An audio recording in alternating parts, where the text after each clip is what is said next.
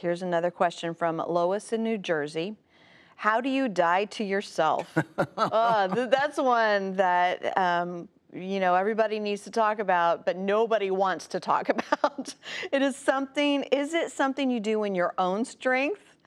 Like if you feel anger rising in a situation, do you try to control your emotions by not reacting?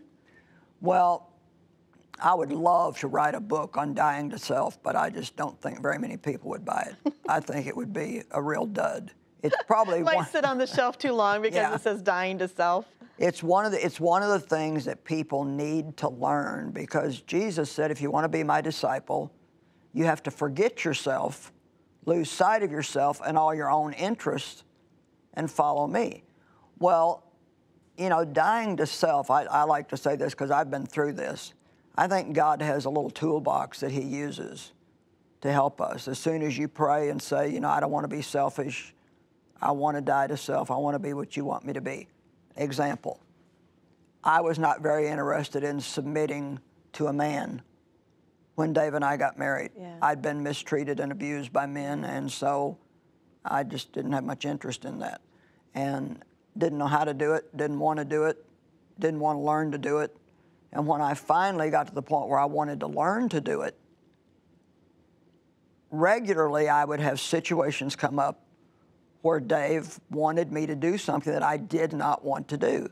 And I kept thinking, why does this just keep happening? But see, God has to set up situations for us to go through, to learn from, and to practice on. For our own good. For our own good. It's like if you decide you're going to start working out, you're not going to get big muscles overnight. You're going to have to keep lifting those weights and keep lifting those weights, and you're going to get sore, and it's going to be hard. And so what the Bible says in James 1, when you fall into various trials and temptations, be joyful, knowing that it worketh patience, and when patience is in full bloom, then you're perfect and entire, lacking in nothing. Well, I said my trials brought a lot of things out of me before we ever got to patience, but those are good too. So I can just tell her, how do you die to yourself?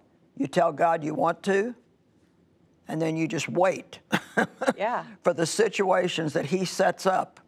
And then when they come, you pray that God will help you do the right thing in each one of them, no matter how difficult it is.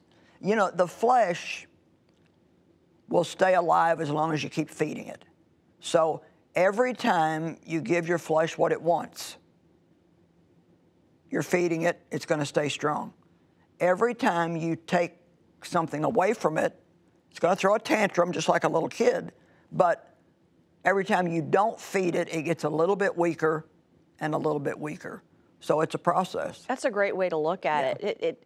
It gives you hope. Right. That as I do this, I will see progress, I'll learn, and it will become easier along the way. Like submitting to Dave's authority, it was like, I can't even tell you how hard it was in the beginning. Yeah.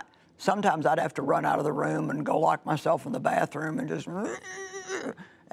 but if I was able to obey God and do what he wanted me to, then the next time, it was just a little bit easier. I'm not going to say it was like, oh, wow, I'm free. It was a little bit easier. And we went through that over and over and over until now, to be honest, if I don't get my way,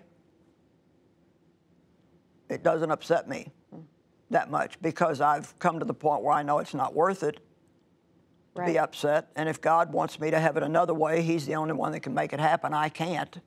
And so the longer you go, the more you learn to trust God and turn things over to him.